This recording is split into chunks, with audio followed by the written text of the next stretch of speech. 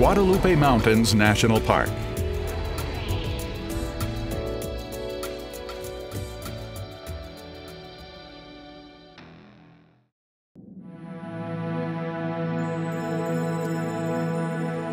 Mountains emboss the fabric of this vast continent. Ranges rising from verdant fields and prairies. Alpine peaks casting jagged shadows over seas of sand.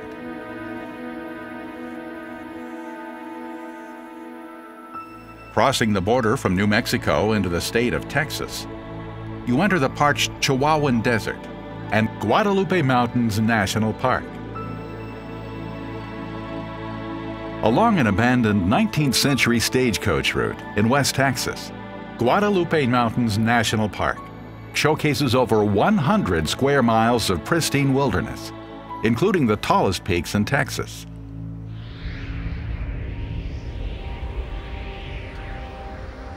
Had you been able to make this trip 250 million years ago, these same waterless flatlands would have looked like this.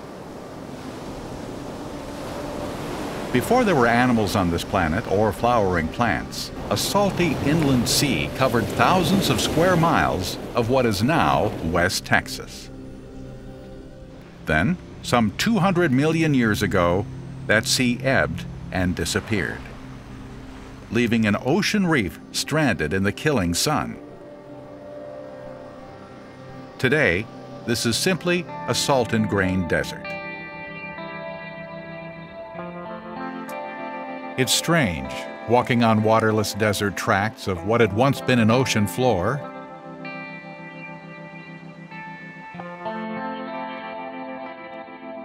teeming with prehistoric sea life, and then gazing up at El Capitan, knowing that the rocks of this 8,085-foot monolith had once been underwater, and that an undersea reef rose to become Guadalupe Peak, the highest mountain in Texas.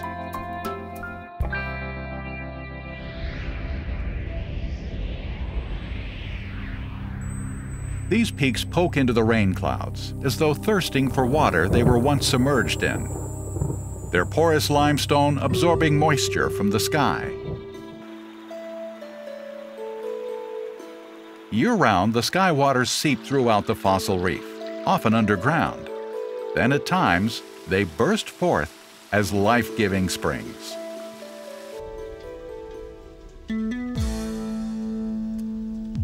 New life erupts. Once again, this reef is teeming with living things.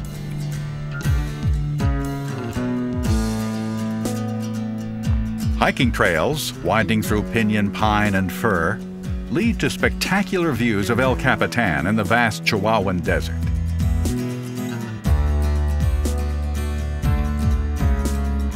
Since its construction in 1876, the Frajoli Ranch House complex has been ranch, post office, gathering place, ranger residence, and now museum, showcasing Guadalupe's diverse legacy.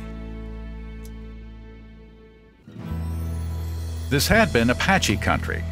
Apache bands fought fiercely against the wagon loads of pioneers who'd come to settle, and the U.S. cavalry that rode hard to protect them. In the middle of the 19th century, the westbound Butterfield Overland Stagecoach cut across this territory. At Guadalupe Pass, you can see the ruins of its station house, the highest point on its 2,800-mile route.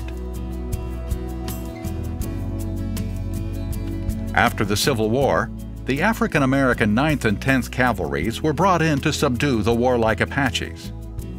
They fight like a cornered buffalo, was the way the Apaches sized them up. It was from their enemy that these African-American fighting men got the name Buffalo Soldiers.